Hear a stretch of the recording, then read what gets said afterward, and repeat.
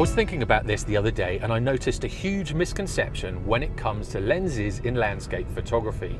Now, if you've bought a really wide angle lens recently and are disappointed with the results you're getting, you're not alone.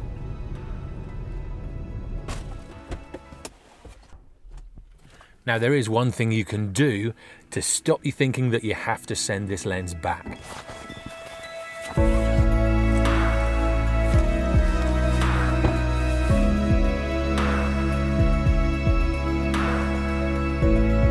I think most of us have done this in the past.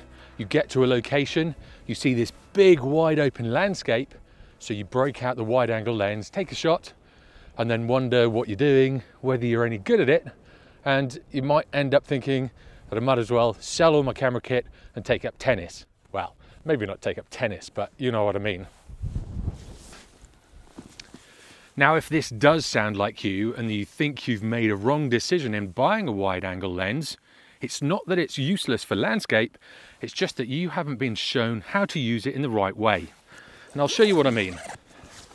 So if I get my wide angle lens out and take a shot of this landscape, if you look at this shot, you can see it's quite boring. From up here to my eye, this view looks fantastic, but on a wide angle lens, it really doesn't.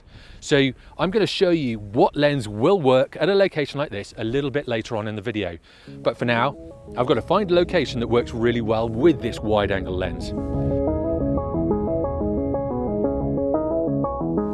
So to find a better subject for a wide angle lens, I have to come to a place like this. So the waterfall in the background is about 15 feet away, which is about 5 meters. And this is around about 4 foot. And with that wide angle lens, I can get everything in. I don't have to worry. And this gives a really nice shot with a sweeping S-bend through it. Now, if I was here with a 24mm on a full frame camera or a 16mm on an APS-C camera, that's when I'd struggle to fit everything in. And if I step back a little bit, it would just change the perspective. Now, you can also be in a location like this. It's a big landscape, but it's tall, and Triven in the background is really dominating. And this is where that wide angle lens really comes in handy. I want this river in the foreground, and it's going to be quite close to the camera in the frame. If I had a 24mm lens, that just wouldn't work. Now, this is what I mean about using it as almost a close-up lens. I've got this foreground element, which is this waterfall, really close to me. It's probably 2 meters away from the front of the camera. So that's the close-up element. And Triven in the background is absolutely huge. It's dominating the skyline, and it's not a long, wide open vista. It's a big, dominating vista. And this is where the wide angle lenses are absolutely fantastic. Think of it as a close-up lens for your foreground when you're going for that foreground, midground, background element, or when the subject is really domineering and you can't fit it all in the frame.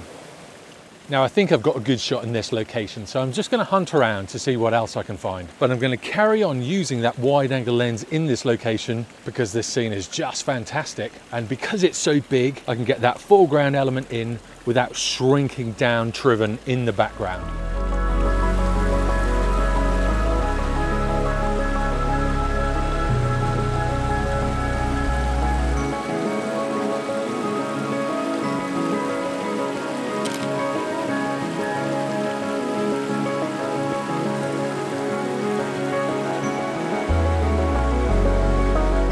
So that was actually 2 different shots, in case you hadn't noticed. One with a long exposure and one with a much shorter exposure.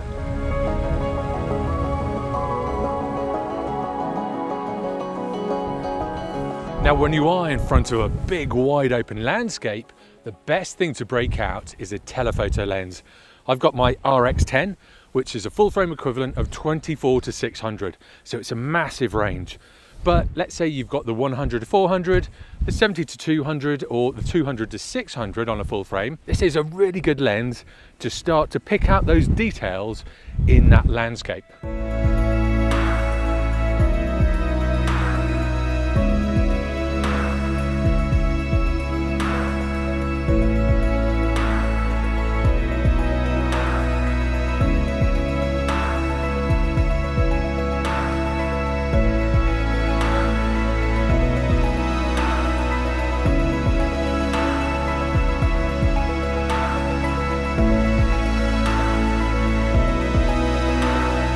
So what I'm doing is zooming in to different parts of this landscape and grabbing those parts. Today, the most interesting part are the light beams, but other times you'll have interactions with that light and the landscape. So there might be a tree that stands out, there might be a building that stands out, anything where you can pick out part of the landscape, isolate it from everything else, and photograph it in an interesting way.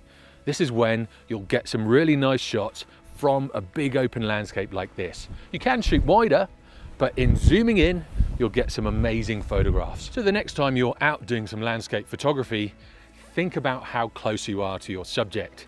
Is it a sweeping landscape or is it right in front of you? If it's a close-up, choose the wide-angle lens. If you're really far away and it's a big sweeping landscape, that's when it's time to break out the telephoto lens. Now, if you're already making wise lens decisions, you need to think about composition in your landscape photography. And if this is the case, click on this video next. In it, I show you everything you need to know about composition. Got there.